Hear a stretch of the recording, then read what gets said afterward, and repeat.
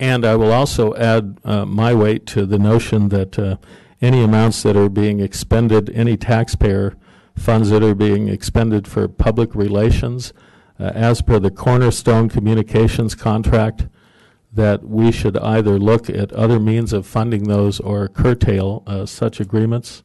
It will be my position that in times of budgetary stress that those are extraneous expenses, and we should move to make corrections as soon as possible.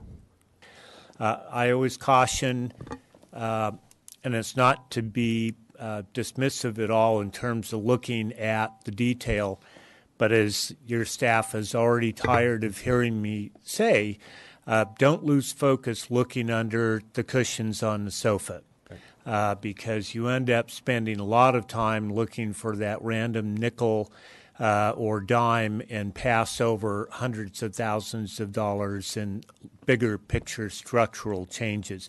So I always caution people not to get overly obsessed with the lowest common denominator. That's all I'll say about that.